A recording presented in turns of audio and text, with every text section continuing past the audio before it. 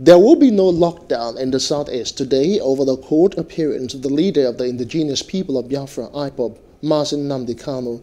That's the information from the secessionist group I.P.O.B's head of media and publicity, Emma Powerful, releasing a statement urging its members not to enforce any seat-at-home move. He has also challenged security operatives to refrain from infringing on the right of people who would be in court. Mazi Kanu is having a day at the Federal High Court in Abuja as his trial on terrorism and treasonable felony charges continues before Justice Binta Nyako. Hello, hope you enjoyed the news. Please do subscribe to our YouTube channel and don't forget to hit the notification button so you get notified about fresh news updates.